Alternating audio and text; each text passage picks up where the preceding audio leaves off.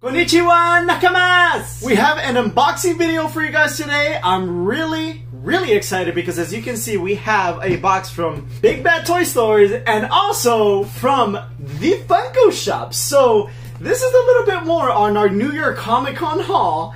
I'm really excited about it. But let's get started with this box over here. And as always, if this is your first time being here, welcome to the channel. Become part of the crew. Also, become part of our Nakama crew by clicking that subscribe button. Drop a like if you like videos like this, and stay tuned because we got a lot more coming very soon. Now, like I was saying, there's a lot of boxes that are coming in for us. We actually have another box, but I'm gonna make a separate video for that one because I really want to review what's inside that other box by itself. But forget about that. We have these two to open up. So Big Bad Toy Stores, of course, I think you guys already know what's in here. I probably did put it on the thumbnail, but I'm really excited because this one was kind of back ordered. I don't know if it was like my region that was completely back ordered and they took a while to actually ship these out. So let's open this box up and take a look at the contents inside. So, alright, so as you can see, they do a good job with their bubble wrap. I'm hoping it doesn't come with any damage because sometimes bubble wrap can squeeze Funko Pops. But alright. Oh, I thought that was something, but no, we're good. We are good. So it comes, it's completely bubble wrap. So as you can see right here, guys, they completely wrap this thing all the way around. It looks like it's in good condition also. And oh my god, there she is. We're gonna take a look at her right now. So yeah, we just get some papers. Let's put this bubble wrap to the side. And let's take a look at the Funko Pop. And so she is finally here and part of our collection, Himiko Toga from My Hero Academia, and she is part of that Wave 3. So that is right, guys. I actually did purchase her from Big Bad Toy Stores, and I know a lot of people were doing pre-orders for her when she was released. A lot of companies, you know, put her up on their websites. Just to name like another one, I know Arconia, I think, was the other website. Big Bad Toy Stores, probably Big Apple Collectibles also, because they do have that all-for-one exclusive. I don't know if they did one though for Toga. But regardless, she is, like I was saying, which is pretty cool. I kind of understand what they're doing, but she's part of that Wave 3, as you can see. So she's part of the new wave of the My Hero Academia Funko Pops. The other ones, like for example, All for One, the exclusive, that's Big Apple Collectible exclusive, that one's gonna be part of Wave 3 as well. And then we have Mirio also. He's definitely gonna be part of this wave as well. He can be part of Wave 2. That's right, if you look at that sticker, she is a AAA anime exclusive. Now, they do get a few anime exclusives, and I like that. They do a lot of other stuff also. I think I've seen a AAA anime Spider-Man Funko Pops. Oh yeah, the Spider-Man, Venom, I forgot what it was. But yeah, we've seen different ones. But now it's time to get her out of the box. I think enough talking, and let's take a look how she looks, because I know there were a few discrepancies with this Funko Pop. And by discrepancies, I do mean Droobz. Yes, I did see your video, and I agree with most of the points that you mentioned on your video. And let's go ahead and take a look at the pop, because now I have to talk about that also. But here we have Toga. I gotta say, right off the bat, she looks great. I do like her look overall. Now, one of the things that I did want to mention is that on the box, the art right there, you can see her cheeks are actually shaded. You know, she's one of those characters, she's that sadistic kind of anime character that's crazy. Let's just say that. But it's actually a shade of purple right there in her cheeks on the actual box art. But then when you look at the Funko Pop, it's a pink color. Now, of course, I'm gonna leave a link in the description to Droobz channel, actually his video, so y'all can take a look at that video because it's really interesting. He mentions some great points, and I want y'all to look at that too. Now, besides that, it's an okay looking Funko Pop. Now that I keep looking at it, I mean, it's My Hero Academia. I love the character. Okay, she's one of those crazy characters. You just gotta love them, right? In anime. But yes, you know, because she is a likable character, and a lot of people were looking forward to seeing her in pop form. You know, you do. I mean, man, you look at the details. I think that's what I want to say. So we wanted to see maybe a couple more details, character-wise, with Toga in Funko Pop form. But this is okay. Now, she does come with this stand. Okay, she can't really stand that well. Actually, doesn't stand at all. It's kind of, oh, there she is. She's standing. Overall, she's a great-looking Funko Pop. I'm happy to have her on My Hero Academia collection. Now it's time to open the Funko Shop Exclusive box. So now it's time to open this big box over here. So this one, it was part of the NYCC Exclusives that were released. So, I mean, there was only two. There was only two that I wanted from the Funko Shop from this year's NYCC. And oh my god, I am so ready to actually finally add these to my collection. So they're finally here. And look at that, man. Funko always kills it with the shipping. Of course, the company that makes these pops have to be the best when it comes to shipping. But yeah, they do an amazing job. You got some bubble wrap in there. Not only that, they put pop stacks in the pops too, even for the 2-packs. So we have pumpkin number 7. And then we have pumpkin...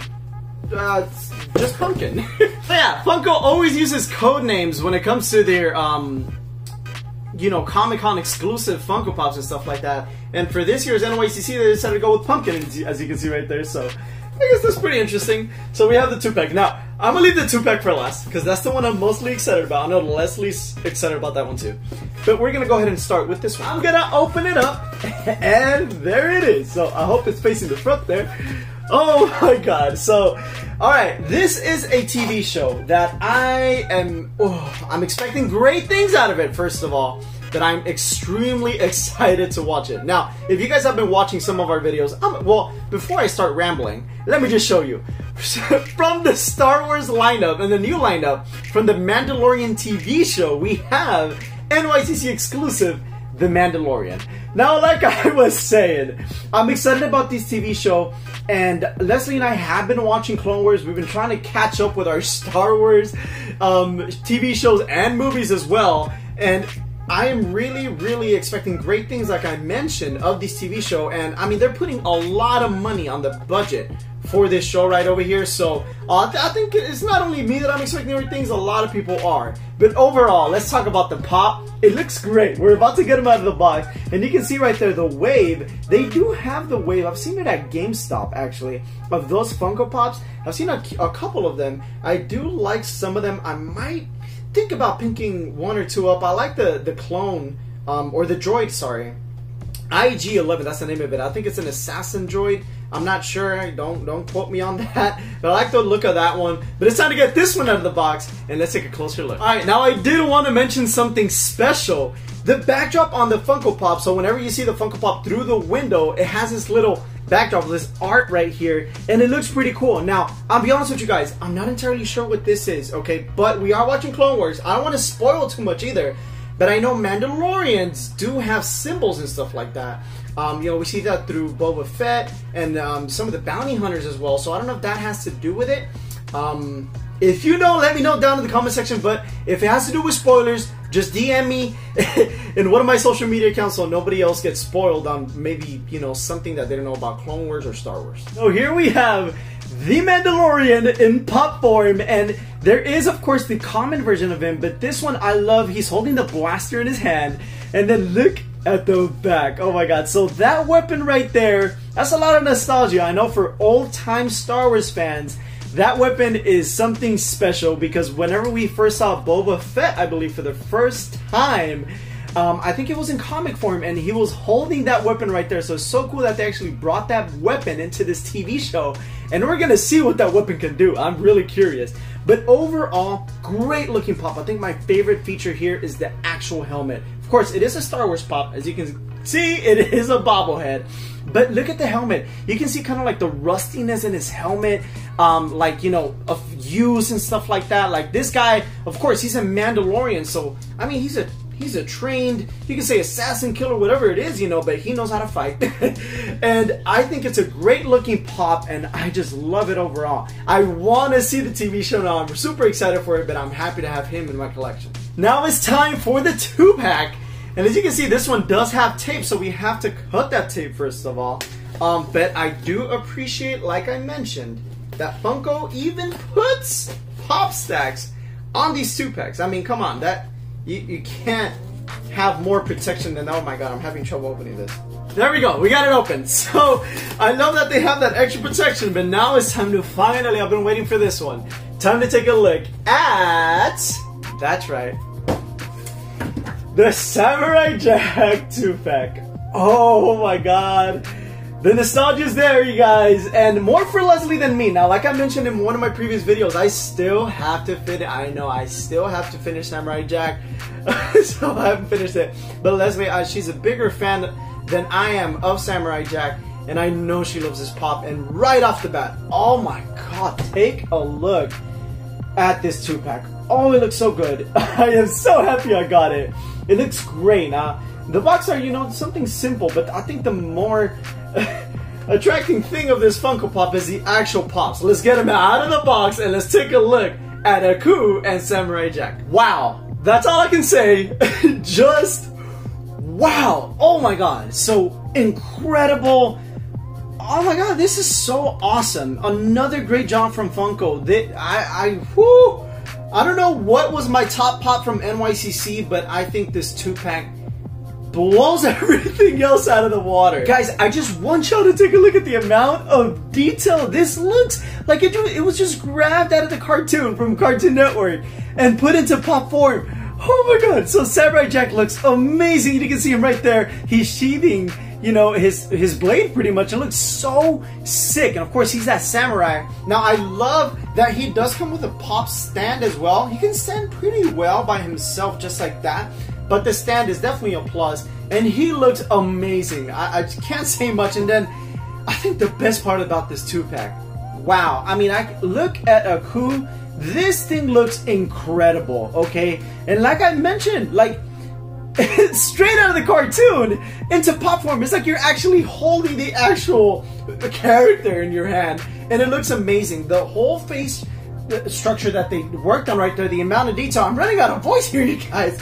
They just did an incredible job. I know previously I said that Cabbage Man was my top pop and my top one also from NYCC this year.